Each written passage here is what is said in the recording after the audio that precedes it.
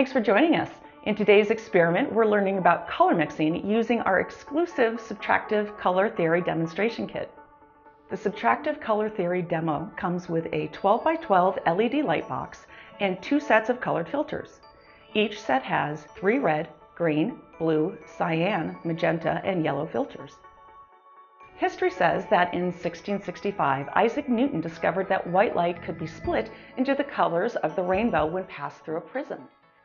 In 1775, George Palmer proposed that there were 3 different receptors in the retina that could perceive hues of red, green, and blue.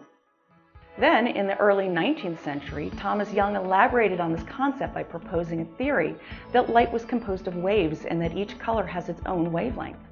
However, it wasn't until the 1860s that German scientist Hermann von Helmholtz proved that the short wavelength cones in the eye perceive blue colors best, the medium length cones perceive greens the best, and the longest cones perceive red colors. This theory became known as the trichromatic theory of color vision. Since the cones in our eyes perceive these 3 colors of red, green, and blue, they are considered primary colors in additive color mixing. Your computer monitor, TV, and phones all use additive color mixing. If you were to combine all the primary colors, you would end up with white. However, this is only true if you're using light to mix color.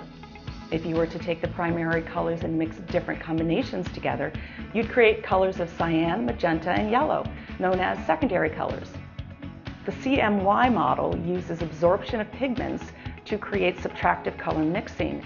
When light passes through the color filters, some parts of the spectrum's wavelengths are absorbed or subtracted, while others pass through.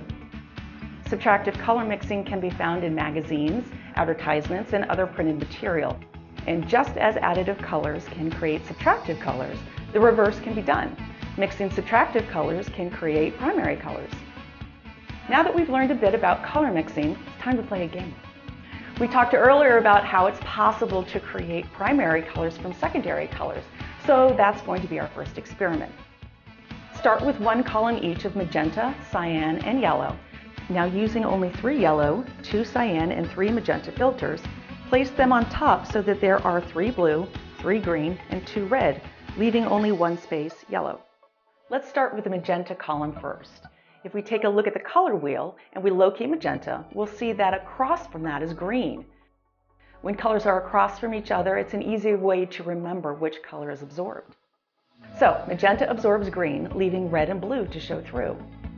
In this case, we would need to place a yellow filter on top because yellow is absorbing the blue, which we can confirm by looking at the color wheel again.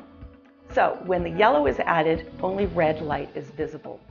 Let's move on to the cyan column. The cyan filter is absorbing red color and allowing green and blue to pass through. So we would need to place a magenta on top because we now know that magenta allows red and blue to pass through. And when placed on top, it turns blue. Now for the last 2 yellow filters, we already know that cyan allows green and blue to pass through. But yellow filters absorb blue and allow red and green to pass through. So when we place the cyan on top, the color becomes green.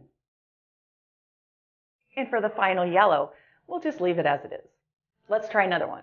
Start with magenta, cyan, and yellow, like in the first experiment. Using 3 green, 3 red, and 2 blue filters, arrange the board to produce a nearly completely blacked out pattern like this. Let's start with the yellow filters first. From everything we've learned so far, we know that yellow filters absorb blue. So if we were to use the blue filter, our result should be black. For the cyan, we know that it absorbs red, which gives us our black. And finally, the magenta absorbs green. And what do you know? That's the last filter we have.